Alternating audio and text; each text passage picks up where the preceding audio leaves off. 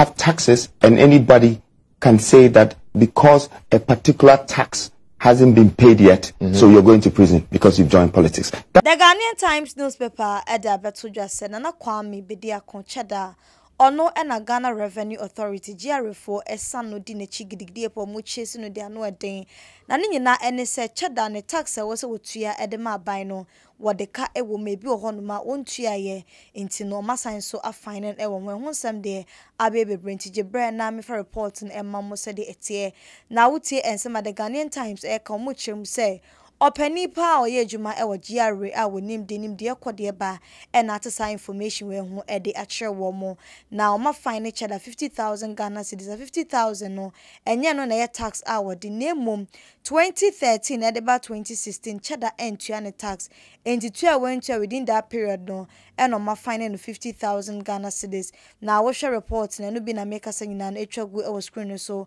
a the Ghanaian Times e de e ba we no mo na e ka say o information na say omo informant bi owo GRA ene de abom na say no kra na senye no kra no ye de ebram ya pemu information ni ye e de ababe somo na wo hwe mo report na mo say somewhere 2018 e de ba 2020 de chada e ya de otua ne tax ana sika otua ye 209,171 Ghana cedis in 2018 e de besi 2020 de chada etua ne taxa na ode aban na so still na no ebi ekoka mu a went to me entuanwie na fast forward 2021 adequacy 2022 no chada ne taxa wode e was otua ede ma aban ne nyuma wo ye no nkasa ne personal income tax returns e was government enya no chada etwimu ontua ye ne no no eno mode ho report about ma fine no 50,000 Ghana cedis as of 2021 adequate 2022 sika was chada etua ede ma by any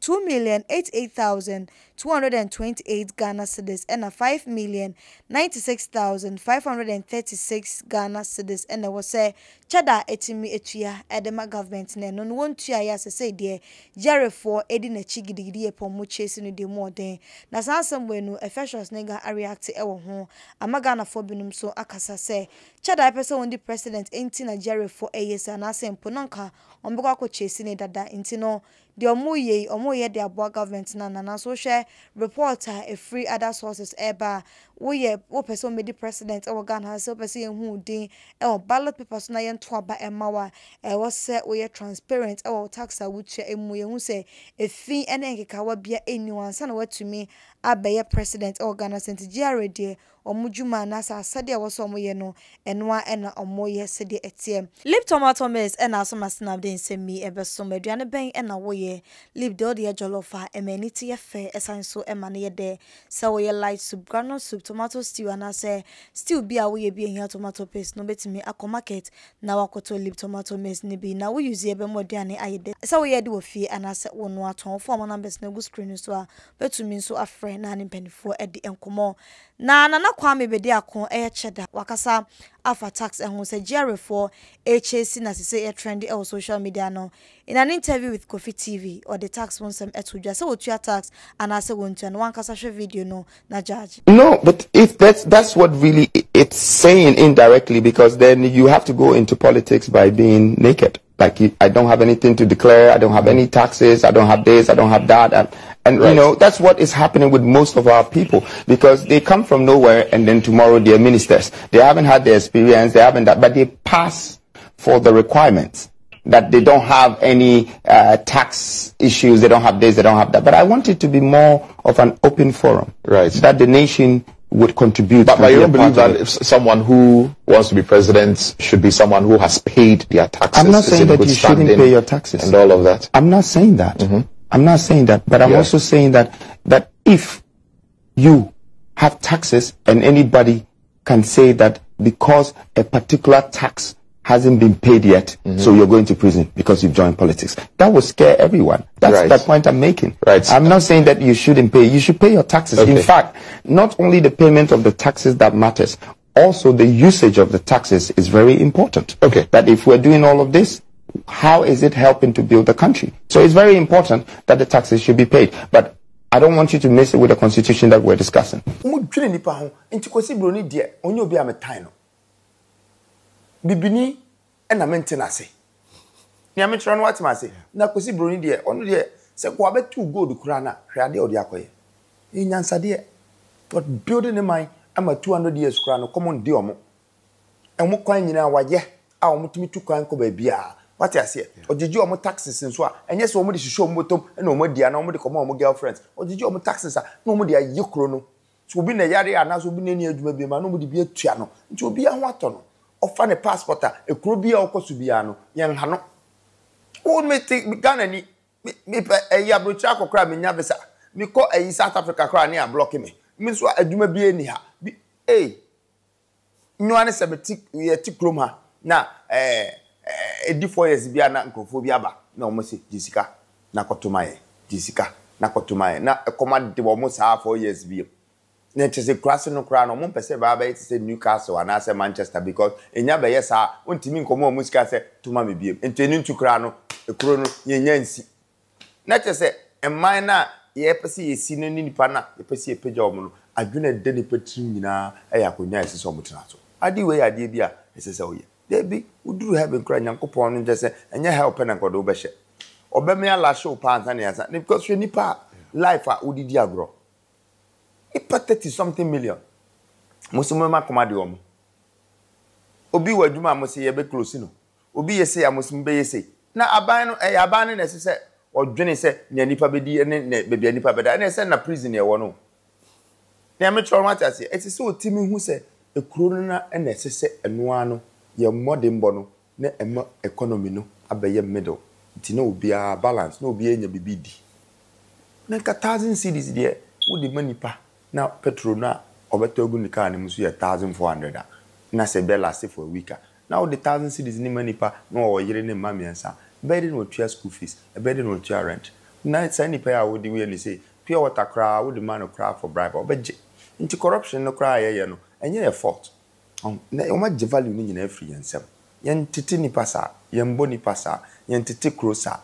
enye fe enti me baya I'm coming for this because I don't agree say ye hwe so ya ikrum eni ni paso sa Absafo ene Nana Kwame Bediako chada nensimo kafa tax mo say abrochire de wote ho na utua taxa omudie kroni ye omofanhye mbotom emfa mo girls ente say ye man Ghana mo say ya obetua tax na so no da bia no nipa na yetim no bra na ye bre na free say GR report ebeto odwa e da fia enim say fia de chada eyi nanim say the new force ono na taichi no president edi e Ghana say no anytime bi obenya kwanya bia no na obo chada echi ompene so obeba be president e Ghana say intabra fia tin sansem no ko post ye Ghanaian Times o newspaper no e woni pages in the caption of the mine say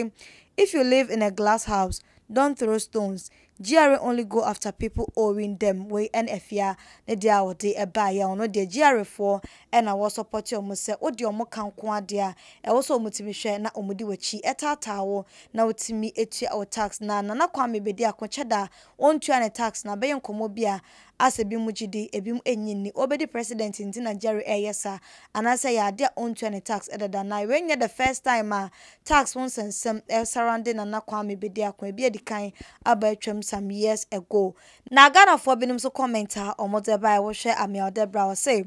government is overdoing things and another is answer thereby say so he wouldn't be paying these taxes if he didn't entertain the idea of contesting as a president. One is answer thereby say very political now she the GR4 eye say no question mu chase each other na say political na say politics inti and na omo eye sam na say use idea the by fear ever respond say before you point a finger and call someone corrupt, you must be sure your hands are clean. Na a fair patch say chada ne hands enye clean. When I say when who say we saint e wo Ghana ha say one is answer the other by was hey Ghanaians empowered the part. So do you still want old school stuff to lead us? Africans will do anything to tarnish your image. Not just on the GR4 and I watch him say or more tarnishing Nana Kwame Bediako chada image say on tiane tax when the nyuma or the properties the personal income tax returns are also the common government in nano when ye emu bi enti car wode no also share na otuani over 7 million Ghana cedis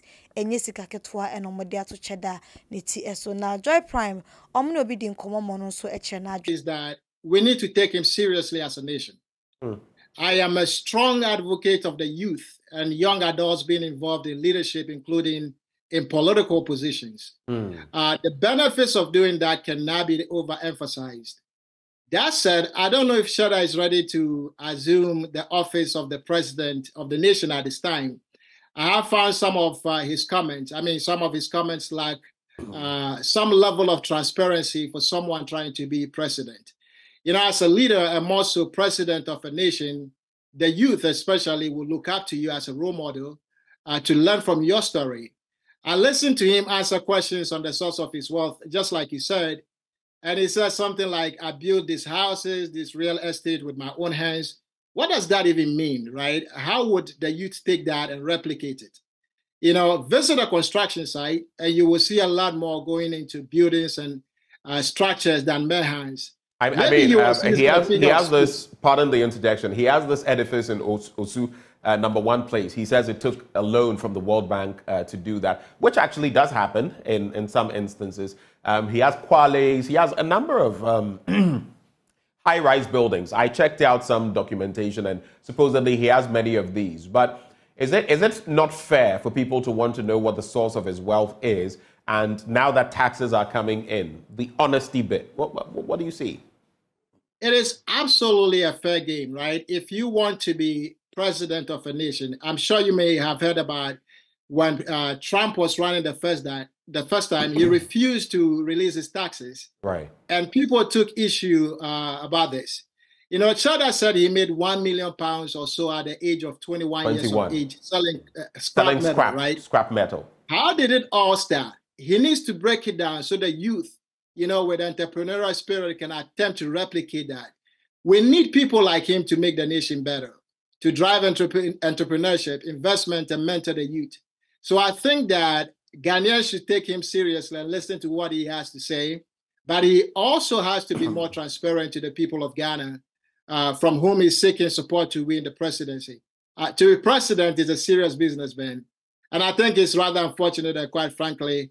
and a bit embarrassing how their convention was canceled, but that's a topic for another day. But I think it should be more transparent if he wants the vote. Runa hair care product and I make for a demo you know a bit fuegina amana yefedia and one Runa hair care for my numbers na friend also to be but me to be at a surprise order for be organic FD for a more hair shampoo, hair growth oil, and hair food and in the faulty me string you know ejina na ayefe mani memenina mofra mobe to me a UZB open trim mope from my numbers na good screen so na mo edi and come in some way and I beto fachada and when you share so then the response ever say the omo can emunukra etise o tax and answer what the government ne kan nyina ne ba mesan so edaba besomo medin ene ka chiri akosema kram Onim say sisi ade wonnam na wo bi ade ayera and one say we twa picture now they are internet platform ya ye fe ne Millifind now about www.millifind.com amani rana beje ana betumi aye trotro mu taxi mu o shop wo office lorry kwan ho street so ana bebia and one say we twa picture e posti our internet platform here ye fe ne Millifind and one say we about www.millifind.com amani rana beje na say wuntumi nye ne saso a and one say we fe Millifind wo number we so 0536546 307 number nibium 0536546 Amma Millifind abuao ewo de wa obesi posti adekrodie na ayera na manira na beji o sansu nim se wo posti adekrodie na ayera na nira ni behu a enu ane se wa ma osika me ka se cash no di adawa se ana yes asempana ba asempane se sisi ade wo trotro mu wo taxi mu wo restaurant na wo obi ID card Ghana card purse gadgets package adi biara and one say we twa picture e posti our internet platform here ye fe ne Millifind and one say we about www.millifind.com amani rana beje so open a simple so and one say we fe Millifind no ma bua wo de wa obesi posti no amani rana beje na wa ma osika e di adawase enti wo train den fa de kodie na we hu no na family find sisia e number we so 0536546 307 se won so ubi bia yera and one is our internet platform so now about www.millifine.com now we post here the kodie na yera no and I say open a simple so now our family find what number we so Millifine what deny yera no ye